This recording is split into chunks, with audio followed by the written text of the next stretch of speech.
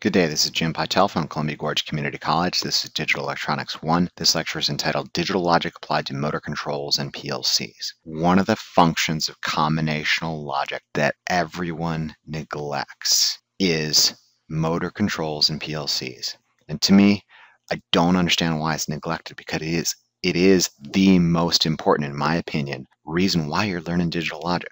Okay, everyone talks about adders and comparators and decoders and encoders and code converters and multiplexers and demultiplexers and parity generators and checkers. When they're talking about the functions of combinational logic, they totally neglect motor controls and PLCs, because there's a little secret I have for you guys. Kind of one of the major purposes of this digital electronics class. There are a bunch of other purposes, but it's really kind of preparing you to understand motor controls and PLCs. It's never expressly stated that that's the purpose, because you're all wrapped up in all this computer speak and VHDL programming, but no one comes out to you and explains to you directly, hey, this applies to switches, this applies to motor controls and PLCs.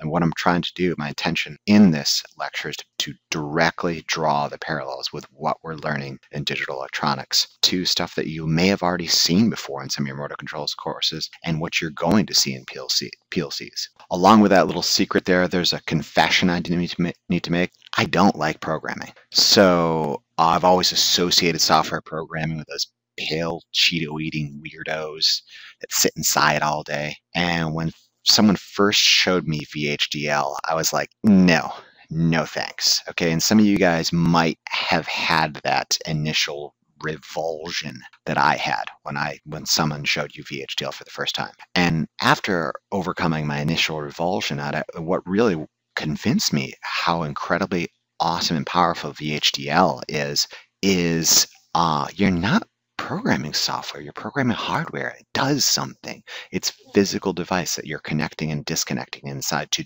perform some function. The other thing is the ease and functionality of VHDL. We've already shown you major advantages of programmable logic devices over fixed function integrated circuits strictly by wiring alone. In addition to all the added functionality, just wiring these devices up are substantially easier. How I like to kind of approach this is just kind of discussion of things you may already know and may have already seen before, and what I'm going to try to do is tie them in to our digital electronics. Before I get into that, why do I have a picture of STS Lumber up there? STS Lumber, it is a major employer in my community, and we had the chance to do a tour at STS Lumber, and to me, it was probably one of the most fascinating tours I've gotten a chance to take at teaching at CGCC. Again, my background is industrial wind and some pretty high-tech semiconductor industry stuff, so I've always been used to seeing the latest and greatest modern stuff. Touring at SDS was a major eye-opener for me, because it is an incredibly varying mix of old technology and new technology together. It's got these huge boxes of relays from the 1940s with 1940s wiring that's still working right next door to this latest and greatest PLC controlled laser three-dimensional mapper. So it's this really cool mix of older technology and newer technology, and your understanding of both motor controls and relay ladder logic and PLCs is going to be a tremendous advantage to you in the future. And this course here, this digital electronics course, I know we've been talking about VHDL and all these fancy-dancy computer concepts, but what you learn in digital electronics is directly applicable to a company like SDS. Okay, so it's one of all those jack-of-all-trades courses. What I'm trying to do is expressly tie in the concepts we're learning to motor controls and PLC. All right, switches. You should know a little bit about switches. They're essentially binary devices, and they are activated or deactivated. Notice I did not say on or off or closed or open. Activated, deactivated. I have not used the terms on, off, closed, or open. Those are terms that, yes, can be applied to them, but activated or deactivated. All schematics, all the time, are always drawn in the deactivated condition. So what I'm saying is in its natural state. No one's flipped it. No one's touched it. No one's fiddled with it. It is in its deactivated state. There are two types of switches, two general types. what's called a normally open switch and a normally closed switch in its deactivated state. Again, it's drawn its deactivated state. What is a normally open? The general schematic looks like that. There's no connection. Johnny Electron cannot get from this side to that side because it is open. Whereas Johnny Conventional Current Electron, a normally closed switch in its deactivated state, there is a path from left to right. What happens when a normally open switch is activated? What's it do? It closes. What's a normally closed switch do in its activated state? It opens. In the case of a deactivated normally open switch, there is no current flow. In the state of an activated normally open switch, yes, current flow. Now my question to you, where's the voltage? In an ideal circumstance, perfectly conductive switch, i.e. a perfectly conductive switch with no resistance, regardless of the amount of current through it, there should be no voltage, okay, because V equals IR. In a normally open switch in its deactivated state, depends on where it is, you might see voltage across it. Now, a normally closed switch in its deactivated state, yes, current can flow through it. A normally closed switch in its activated state, no current. Okay, same thing about the voltage, depends on where it is. You may find voltage across a normally closed switch in its open state. You may find float voltage. You may find, and again, in its deactivated state, if it's a perfectly, i.e. no resistance switch, you'll find no voltage across it. And in real world, obviously, you're going to find a tiny small amount of voltage loss across it. I have just discussed switches in terms of electrical switches. There's another world out there that you might be familiar with because you have gone through hydraulics, hopefully at this point. A normally open valve, normally open, in its deactivated state versus its activated state. What is a normally open? Normally open, it's allowing flow. So it's an opposite world here. So flow, you think about opening a faucet and closing a faucet, no flow. So there's this entire different world, this electricity, hydraulics. Go back to the hydraulics lectures, review these things, but realize there is an opposite world for schematics. And I know some of y'all's head just exploded. What are we going to deal with right now? We're dealing with electricity. So we're using this definition up here. So that's our basics about switches. There are a number of different types of switches. Think about a limit switch. It's just dangling there, waiting for something to hit it. And that's a normally open, deactivated limit switch. In its activated state, what's it going to do? Something's going to bump it or run into it, and it's going to close. There's a normally closed limit switch, and in its activated state, what's it do? Something bumps into it and opens it. There is this thing called the gravity convention that, if you could look at this guy, see how the normally open limit switch is drawn at the bottom?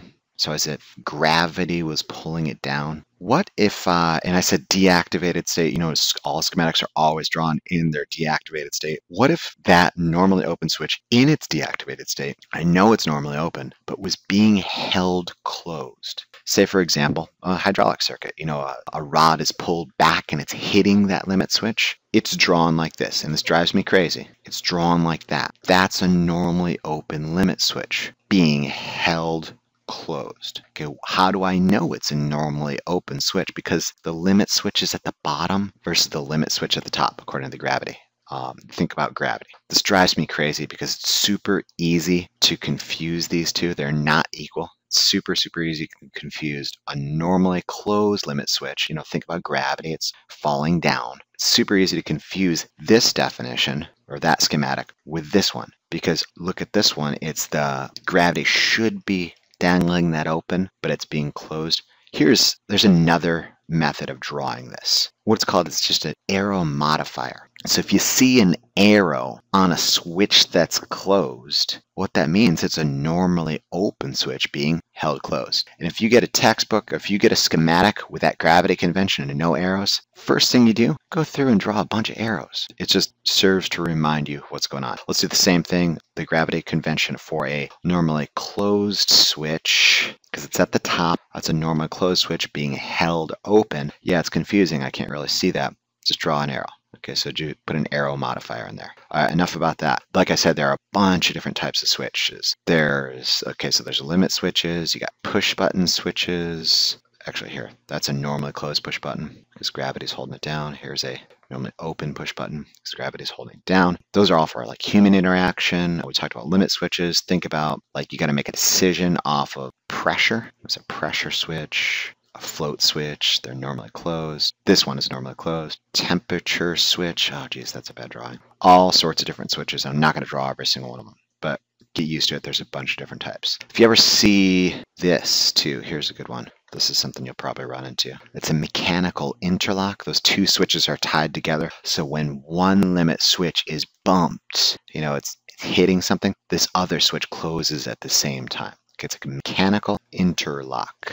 That's what happens when you try to say two words simultaneously. Okay, mechanical interlock. You may run into that. Are switches ideal? Like I said, they are essentially binary devices. They have an activated state or deactivated state. And I'm here to tell you, no, they do not have an ideal state, ideal transition. And what I'm referring to is bounce. Think of it, it's a physical device. And as you slam that thing down, it's going to bounce until it attenuates and comes to rest. So that's what's known as bounce. And if you can imagine, what's going to happen is at this time, I make that switch transition from deactivated to activated. It's going to hit, bounce, bounce, bounce, bounce, bounce, come back. That's what's known as switch bounce, chatter. You're switching high current loads. That's going to be a problem. Your contacts are going to wear out. There's this thing called debouncing, which we'll go into a little bit later because we haven't discussed sequential devices yet. Debouncing a switch does that perfect transition from deactivated to activated and vice versa. So a quick discussion about poles and throws, which is pretty confusing. Then we'll move on to relays. This is something I always have to look up to, just use the internet. But what's a pole and what's a throw? First one, SPST, single pole, single throw. It's like those dip switches that we've been using in some of the earlier digital electronics labs. The pole is the number of moving contacts, whereas a throw is the number of positions per movable contact, whereas a throw is the number of positions for each movable contact. So let's take this guy over here. That's a single pole. That's the movable contact. But it's the number, and the throw is the number of positions for each movable contact. So there's 1, 2, single pole, double throw. Whereas this guy, double pole, so 1, 2, single throw. How many positions? 1 for that one, 1 for that one. Okay, double pole, single throw. And now let's do the same thing here. Double pole, double throw. So it's 1, 2 movable contacts, but each one has 1, 2. So double pole, double throw. Pretty easy to confuse yourself on those things. And again, I always kind of have to look those things up. And which one are we going to use? A lot of this guy right here with those dip switches. You should have seen those before. Single pole, double throw. Those are the slide switch inputs on our. We're going to use all these things. Okay, let's continue on with our discussion of relays. Okay, and I certainly hope this is a review for you, because if you do not understand a relay, you're going to have a tough row to hoe this year. So what is a relay? Okay, it's kind of like a switch, but it's an electromagnet that turns on or off its switches. If you could think about a coil of wire, and when there's no current through it, there's no magnetism. When there is current through it, kind of creates this magnetic field around. If you use that magnetic field to move something, what you've created is a solenoid. Okay, what are you moving? It's a magnetically attracted object. And that moving object, that's kind of called the armature. If that armature is tied to some switch contacts, you can create what's known as a general purpose relay. So here's the coil for control relay 1, and it's got this set of contacts called CR1A. What's neat about this is you could have a bunch of different contacts. So here's CR1B, and notice how I'm using that designator CR1. It's for that. And there's CR1C. There's the normally closed side. There's the normally open side. When the coil is energized, all those contacts change states. Pretty cool, huh? And what's neat about this, the circuit that controls CR1, kind of the control circuit, I'm going to call that in green, can be electrically isolated, what I'm going to call the load circuit. So it's neat. You're using potentially low voltage, like 24 volt DC, to control like 480 volt AC. It's really cool. So it's this means of isolating the control and the load circuits. And you've seen these before. I certainly hope you've seen these before.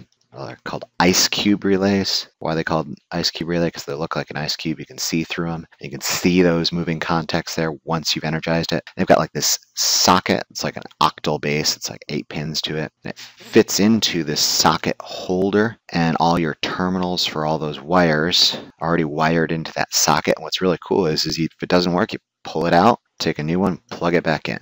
Okay, so it's just facilitating the repair of that one device. These coils has to have a minimum amount of current from the control. That's what's known as the pull-in. So it's got to have a certain minimum amount of current to pull that armature inside it. And that's kind of like the high logic level in digital electronics. You think about TTL. You're going from 0 volts to 1 volt to 2.5 volts. Suddenly it goes from low to high. Okay, so there's a transition to a logic level. Once it's inside there, though, it takes less current to hold, and that's what's known as a Schmidt trigger in digital electronics. I know we haven't gone over it just yet, and I'll come back to this in a little bit. There's also what's known as a dropout, and I'm not talking to those guys that didn't show up after week 2 of Digital Electronics 1. I'm talking about dropout current levels. There's a certain minimum amount of current. Once it's in there, it's got to hold it. And below that certain minimum current level, it falls out and goes back to its unenergized state. What happens to your contacts? They obviously flip-flop back to its deactivated state. That's kind of like your low logic level. So it's got to have, so now you're at 5 volts and you go down to 2.5 volts and you go down to 1.3 volts. Suddenly, I don't know where that transition is. It goes from high to low. Okay, so there is these minimum pull-ins and dropouts, and kind of that transition region between them is sometimes referred to as hysteresis. I'm not going to spell it. Hysteresis. And that's, go back to those hydraulic videos there, the video lectures, specifically pressure switches. That's got a pretty good description of hysteresis. Like I said, there's an isolation between the control side and the load side. You know, it might be 24 volt DC, whereas that thing might be, the load side might be 480 volts AC. Obviously, these load side contactors have to be designed to carry large amounts of current, whereas this guy does not have to have such a high grade to it. What is a contactor? Okay, a contactor, it's a relay, and everyone thinks it's different than a relay. It's really a relay. All it has is just high current capability and overload capability. Overload, here, let me draw one. Okay, so here's a contactor, and what I've got here is, looks like it's switching a 3-phase AC motor. Like I said, here's our load side. Here's an auxiliary contact if we potentially want to switch something else. Here's my control side, 24 volt DC. What are these guys right here? Those are overload elements, and what those things are is they're thermally activated, and they've got the matching thermal characteristics as that motor. Okay, so obviously the motor, higher current, it's going to heat it up, and at a certain point it's going to start undergoing some less than desirable changes. And what you try to do is you match those overloads to thermally mimic that motor. So when the motor is heating up, the overload heaters are heating up, and then what happens is when they heat up to a certain point, those things open up and the motor shuts off. It's not really a circuit breaker because, again, they're thermally mimicking it. It's a thermal mimic. And what's going to happen is the motor cools down, the overload contactor, the overload elements cool down, and they will reconnect. You can trick it to reconnect. You can purposely reset those things, or reconnect those things. Do you want to? Well, because that motor is still hot. That is, again, it's a means of protection. You don't want to go ahead and somehow circumvent that. Protective relays. Protective relays are cool. Protective relay. You all are familiar with a circuit breaker. Okay. Opens in an overload condition. A protective relay is something different. It needs to be told when to open, and you could have an entire course on just on protective relays. But what I'm trying to do is tie in those digital electronic concepts to protective relays. Okay, it needs to be told when to open. What's really cool is there is a bunch of different ways you can use protective relays. Sensing over speed, under voltage, over current, instantaneous over current versus time over current. These are all inputs to a potential digital device that is making decisions upon those and then opening or closing those protective relays. Okay, like I said about bounce in our switches there, again, bounce is defined as that chatter. Same thing is going to happen with those relay contacts because they are physical devices. They chatter. What if you could create this device with no moving contacts, no moving parts? It's an SSR, solid state relay. What does that thing look like? Perfectly off to perfectly on to perfectly off. What is that? It's a thyristor, my favorite device, SCR sometimes called. These things are light triggered. Ask me about SCRs and thyristors. I will talk your ear off about these things. It's pretty neat. You don't have that physical chatter anymore. That bounce is lost. They're debounce devices. No moving parts to wear out, no moving contacts to corrode. Again, ask me about these things. I'll talk your ear about it. We'll go visit the Solalo high voltage DC converter station, and we'll see how these SCRs are actually applied, and they're light triggered. Pretty cool. All right, let's move on to ladder logic, kind of the heart of where we apply our digital electronics theories to motor controls and PLCs. Okay, ladder logic, again, I certainly hope this is a review for you. Traditionally, we can draw a schematic like this where there's, let's say it's a 24 volt DC source. Here's a fuse, there's a switch in series with, let's say, a lamp, and there's a ground. I can draw it like that, and that's totally fine. And what I'm going to do is I'm going to call that L1. And this L2, these are wire numbers, by the way, and that's wire 1. I could just as easily redraw this schematic in what's known as a ladder logic format. And there's the ladder logic format. Let's call that a switch A, and there's a lamp 1. What's L1? That's the hot. What's L2? That's our ground. When I activate switch A, lamp comes on. All it's doing is showing me the same information in a more compact form. Which side do I put the switch on? The one I've just drawn is what's known as a high side switching versus low side switching. Yes, it'll do the same function. My question is which is safer? So I'm going to draw low side switching in both the traditional schematic and the ladder logic schematic. Okay, this is my high side, and what I've done, that's the same schematic we've done. That's its ladder logic. Here's a low side. It's kind of the same thing, but look at the order in which the lamp B and switch B is. See if you can come up with the ladder logic equivalent of that. It should look something like this. There you go. Functionally, they're going to do the same thing. When switch A is closed, what happens to lamp A? It lights up. Okay, there's a path from high voltage DC or a higher voltage DC to ground. What happens when I switch B? Well, there is voltage. All it needs is a path to ground. Once the path to ground is made, what happens to lamp B? It lights up. Functionally, they're performing the same thing. My question to you is what's the wisest way of doing it? All right, let's say a piece of wire accidentally falls. What's the easiest way to do this here? Let's do the high side to show you what would happen in how people normally do this. Okay, let's say a wire that's connected to ground accidentally falls right there. What would happen to lamp A? Well, it's got ground on one side, it's got ground on the other. There's no potential difference. Okay, it's not going to light up. Okay, and let's say that's a motor.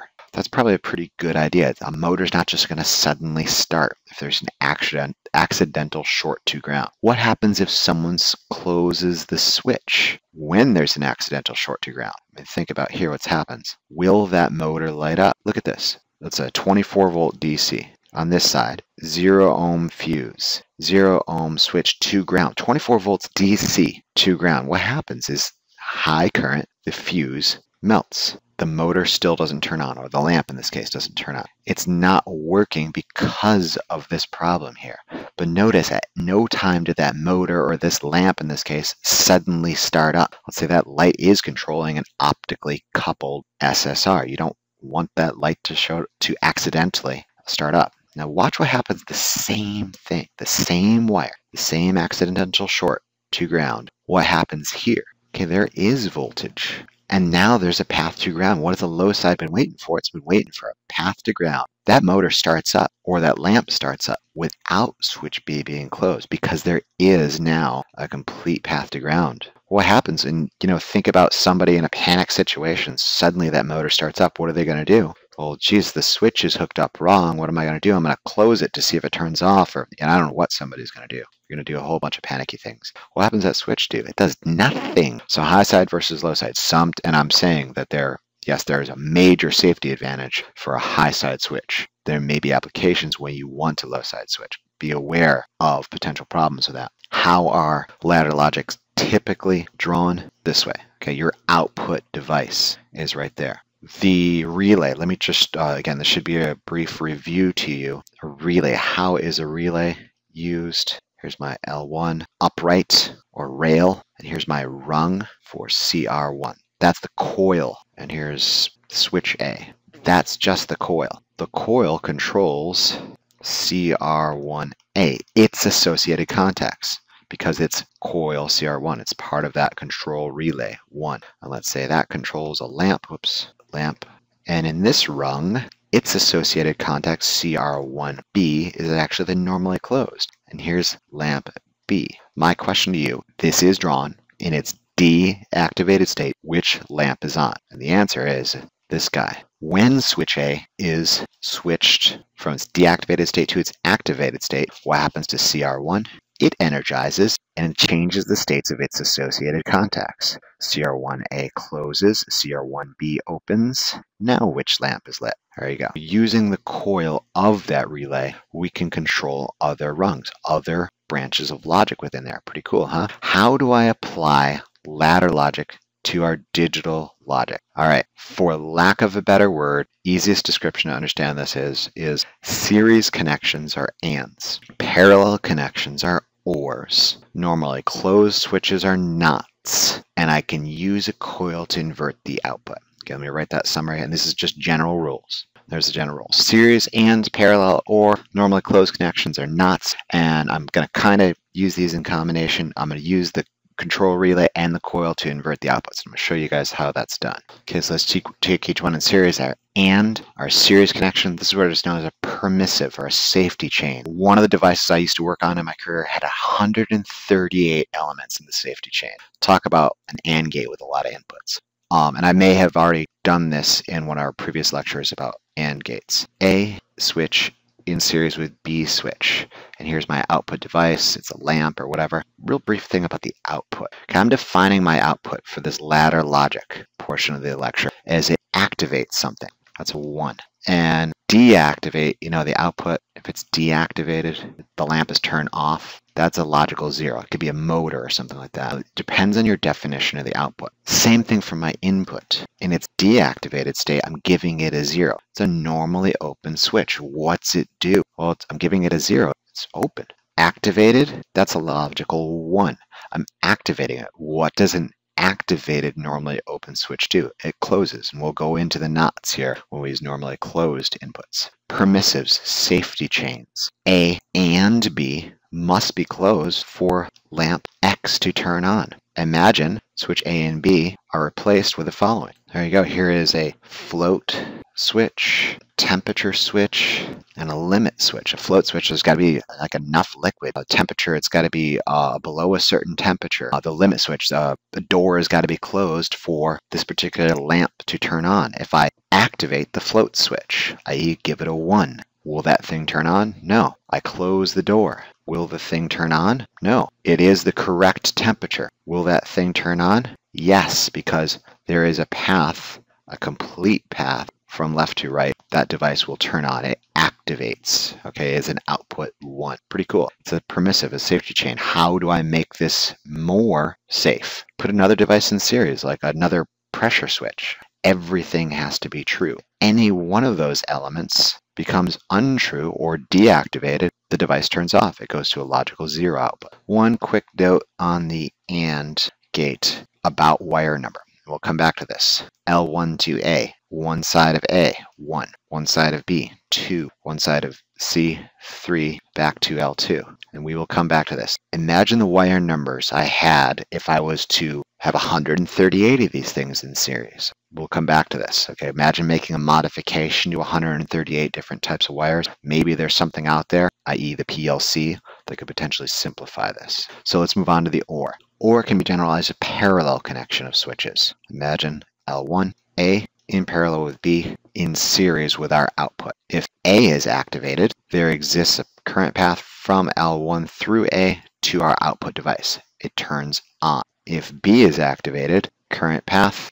the device turns on. If A and B are activated, there exist two current paths. The device turns on. If I wanted to go ahead and turn the device off, if I turned off B, I would have to turn off and A. So welcome to negative logic. Your head is exploding here. So I have to turn off A and B to get it to turn off. That's negative logic. But again, what was our truth table? A, B, output X. There's output X. Both deactivated. No output. What did we do first? We did A first. 1, 0, 0, 1, 1, 1. Output, output, output. What is that? It's the OR. Okay. Quick note about wire numbers. Again, what is that? That's L1 going to the left side of A, L1 going to the left side of B. What's this? This is wire number 1 coming from the right side of A to the right side of B to the input of our output X. So those wire numbers, they're electrically common. I could have any number of wires coming from wire number 1. And ideally, they're all that puke green color I just used. It doesn't have to be the same color, but it's highly recommended, highly recommended to keep the same colors for those. Okay, what is the pink wire? That's L2. Again, you could put a hat on your foot, but there are far easier ways to do this. Stick with the same color. All right, so if ands are in series, ors are in parallel, check out the not. Okay, use a normally closed contact. Okay, in a normally closed condition, that's our input A. A is being given a 0 because it's not being activated. It's deactivated. What's my output X? It's on. That lamp is on. That motor's on. So my output's 1. When I activate A, what does a normally closed switch do? Opens. So I activate it. When it's open, what does my output X do? It turns off. Pretty neat, huh? Now, using what I just said about this guy and let's run what we do first here. Using what you know about the NOT gate, using it this way. Can you make for me a NAND? And what I'm going to do is give you a hint. Make a NAND using its negative logic equivalent. It should look something like this. So NAND, what is it? It's an AND gate with its output inverted. And I know we have not shown you how to output invert yet. What I'm saying is use the negative logic equivalent. What's the negative logic equivalent of a NAND? It's a negative OR. It's an OR gate with its inputs inverted. Okay, check this out. How do I do it? What's an OR gate? It's parallel connection. Here's my output. What's the input happening there? Excuse me. What's the input? What is happening to the input? It's being inverted. So use a normally closed connection. That's A, that's B. What is the output for a NAND gate? It's 0, 0, 0, 1, 1, 0, 1, 1.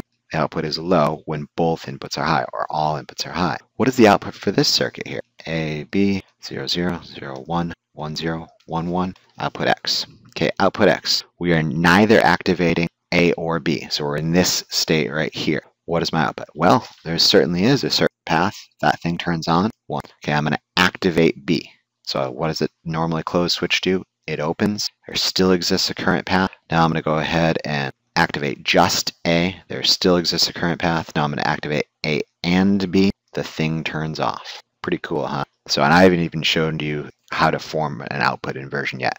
What I'm using in this particular example is the negative logic equivalent to make, in its deactivated state, a NAND gate. See if you can come up with a NOR. Make a NOR gate using ladder logic, using its negative logic equivalent. That is a homework problem for you guys. Now, let's move on to how to perform an output inversion. Okay, like I said, use the general purpose relay coil and normally closed contacts to perform an inversion. All right, there it is written out, and what I'm going to do is draw my rails or my uprights, L1, L2. Let's say I want to make a NAND, but I don't want to use the negative logic equivalent. So what I'm going to do is I'm going to take an AND, A, in series with B, and what is the output for this one? The coil of a control relay. I'm going to call that CR1. What I do is I take one of the associated contacts with CR1. Let's call it CR1A. It's obviously different from this A. Okay, it's like a push button or a limit switch or a float switch or a pressure switch or whatever. And I use the normally closed contact side of it. And here's my lamp, my output or motor or whatever it is. Okay, in its de-energized state, what is that lamp doing? It's on because there exists a current path. Okay, so in its de-energized state, A, B, X, A and B are deactivated. What's my output? There is an output. Go ahead and activate B. What happens? Nothing happens because there's no current path to the coil of CR1. Now, let's flip-flop it. Let's activate A. Still no current path to CR1. CR1A still stays closed. Finally, we're going to activate both A and B. Now there's a current path from here to there. CR1 energizes. What happens to CR1A, to its associated contacts? It switches to its opposite state. The lamp turns off. What's your homework? Make a NOR using the relay coil and a normally closed contact. How to form more advanced gates. Think about the exclusive OR. What does an exclusive OR look like? What's its symbol? A, B, output X. What is the SOP expression for an exclusive OR? It's not A and B, or A and not B. Do you think you could take this expression and put it in a ladder logic format? There's our rails or our uprights. What's an OR? What I'm referring to is take this, OR it with that. It's a parallel connection. Let's use colors. What's the expression in yellow? Well, it's an AND. It's a series connection, but one of them has a negation bar over it. What's a negation? It's a normally closed contact. A, B. What do you think this guy looks like? What's the exact opposite? Well, not the exact opposite, because it's still a series connection of inputs A and B, but in this particular case is B is being inverted. How does this thing function? Okay, in its deactivated state, A, B, output X, 0, 0, 0, 1, 1, 0, 1, 1. What am I going to do here? Okay, I'm going to go ahead and I'm currently in the deactivated state. Johnny conventional current electron gets to here and up, can't make it. Gets to here, can't make it. What's the output? 0. Now I activate B. What happens in an activation? Changes the state. There you go. Output 1. I'll leave it to you to go ahead and perform the truth table evaluation for the other two cases for that. All right, and additionally, you should be able to take the expression for an exclusive NOR. You can do it in two ways. Let's see, ladder logic expression. Basically, take the expression. What is the SOP expression? Let's call it the SOP expression. What's the SOP expression for the exclusive NOR? And there's a second way to do that. Just invert the output of our ladder logic exclusive OR. How would you do that? Potentially using a relay and a normally closed contact. Go ahead and see if you can do that for a homework exercise. Okay, let's finish up this particular lecture with bringing it close to the PLC. You're obviously, hopefully well versed in relay logic and motor controls, because that should have been a refresher for you. And again, what we're doing is preparing you for this course in PLCs and PLC application. And if I could just use one of these analogies, like leaf is to the tree, like the feather is to the bird. Fixed function devices in digital electronics are like relay logic in motor controls. The PLDs, the programmable logic devices that we're learning to use, in particular the FPGA, the field programmable gate array, that's kind of like the PLC. What is a PLC? It's programmable logic controller. And in the old way, what I would have to do, or not the old way, it's predecessor to the PLC, because there's still applications, like I just said, at like SDS Lumber, motor control right next to PLCs. Let's say I've got A, B, and C. I would have to physically wire those things up in a physical arrangement. In this particular case, what is A, B, and C doing? It's forming the OR gate function. And I would have to have wire L1 and wire 1 and wire L2. In a PLC, it's this magic box. It's not magic. That has inputs going to A and B and C. And here's my output. And there's a program in there that says take input A and OR it with input B and OR it with input C. Or, that's kind of a text-based, and I know that's not the syntax for it. There's graphical, believe it or not, ladder logic editors. These are really cool because people are so familiar with seeing ladder logic that allow you to configure A in parallel with B, in parallel with C, to make output X act like if it was an OR gate. Input A is activated. Input A is activated. What happens to output here? Okay, it's pretty cool. It's performing the OR function. And you might not see a major advantage to this thing until the following happens. Your manager comes to you and says, hey, I want you to make this an AND gate. I want you to make this an AND gate. Let's go try the motor control example. Disconnect A, add a wire to, or actually 1 in this particular case, 1 to B. Add another wire 2 to C. add another wire, 3, to whatever output device is, and that's back to LT. So you've added 2 more wires, and you've taken the time to do that. It's physically disconnecting, adding, and or connecting again. What do you do for this one? Go to your computer, change A, B, C to act like an AND gate, download it, and don't do anything with the wires. Now, go ahead and test. A, no output. A, no output. B, no output. B, no output. C, output. C, output. It's behaving as if it was an AND gate. How many wires did I change in this way? 0. The number of wrappers that are better than Tupac Shakur. Now your boss says to you, hey, oh, did I say AND gate? I meant A and B or C. What am I going to do? A, unwire it, rewire it. B, in parallel with C. What do I do here? Don't do anything to the wires. Make a program that does this. Download to the PLC and inputs A, B, and C perform as if they're doing the following function. It's a major advantage of programmable logic versus typical fixed function relay logic. I don't have to rewire these devices. I still have to have those wires going to those inputs. 1, 2, 3. You know, in the particular case of the device I worked on, 138 inputs for that safety chain. Yes, I'm going to still have to have 138 inputs. But if and it was gross oversimplification about that, that all being an AND gate. Let's say if I wanted to go to an AND with some ORs, I would have to switch within those 138 wires, potentially a bunch of wires. Whereas if I have a PLC performing that, yeah, I've got 138 inputs to it. All I got to do is change the program. So what I hope I did in this lecture here is showed you one of the major applications of combinational logic that unfortunately a lot of people overlook. It's the control of motors using motor control, traditional ladder logic, switches, relays, and PLCs using some of the digital electronics techniques that we've learned thus far. Now that I've gotten that out of the way, let's go into some of the more traditional functions of combinational logic, namely adders, comparators, decoders, all those other toys.